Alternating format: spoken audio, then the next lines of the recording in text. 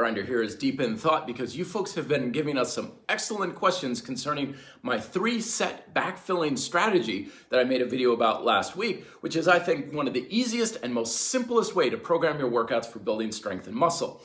If you haven't seen it yet, you can check out the link right up there to get caught back up to speed. And these are the questions that will make a little more sense. So first question is, how much rest time do you have in between sets? Generally speaking, it depends on a lot of things. It depends on your conditioning level, depends on what kind of workout you're doing, what kind of exercises. You'll need more rest for exercises that have more of a neurological and metabolic demand. So leg training typically requires more rest periods versus something like simple leg raises doesn't require as much.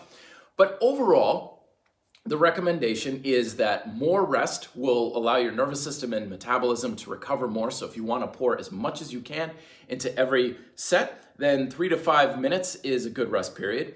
If you want to build more of endurance and stamina, something between 20 to 30 seconds is a good place to start. And most people do their best with 90 seconds to 2 minutes in between. Question number 2, why 3 sets? Why not 4? Why not 5? Why not 100? Well, the reason for it is simple. Backfilling strategy works because you have an increase of fatigue from one set to the next. However, when you have high volume workouts, you typically hit a place where your fatigue kind of plateaus. So instead of saying like you have 15 reps, 12, 10, 8, 6, 5, 4, 3, 2, 1, it usually ends up being something like 15, 12, 10, 8, 8, 7, 8, and it just kind of plateaus. Once you're in this plateau range and you're not having a lot more accumulated fatigue, these sets, one, they typically don't do a lot more for helping you build muscle and strength, but two, they can send a lot of mixed signals when it comes to the backfilling strategy.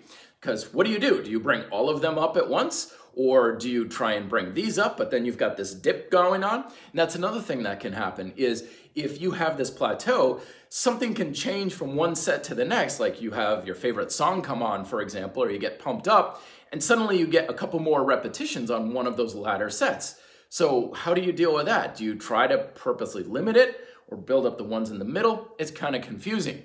Question 3 is, how would you do this in a circuit? It's pretty simple. Let's say you have 3 exercises. So you've got your max reps on your first set of each one, and you just go 1, 2, and 3. Then you have your second sets, and then your third sets. So then when you do it on your next workout, you do the same thing where you have the same number of repetitions on the first round, and then your second round, you may keep it as is, and then your third round, you try to backfill and bring it back up. And that goes into question number 4, which is, do you try to backfill your second and third set? Or is it just your third set until it catches up with your second set? And that's a strategy I recommend. So let's say, again, you have 15, 12, and 10.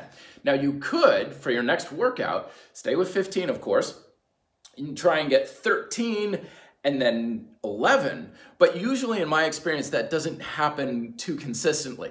What often happens is we get 15, then we increase this one, but because we put so much energy in the second one, the third one may actually go down. We're trying to maintain the repetition numbers that you have. So what I always recommend is if you got 15, 12, and 10, stay with 15, stay with 12, and backfill the third set only. Once this gets back up to 12, so you're at 15, 12, and 12, now you can backfill the second one. So it's 15, 13, and you try and keep that at 12 or maybe 13 as well. So you're trying to ramp up the second and third sets without having all this undulation going on from one workout to the next. So hopefully that answers your questions for you. If you have any more, drop them down below. I'd love to hear from you. Check out these videos for more information. If you like this stuff, subscribe here. Talk to you guys next time. Until then, be fit, live free.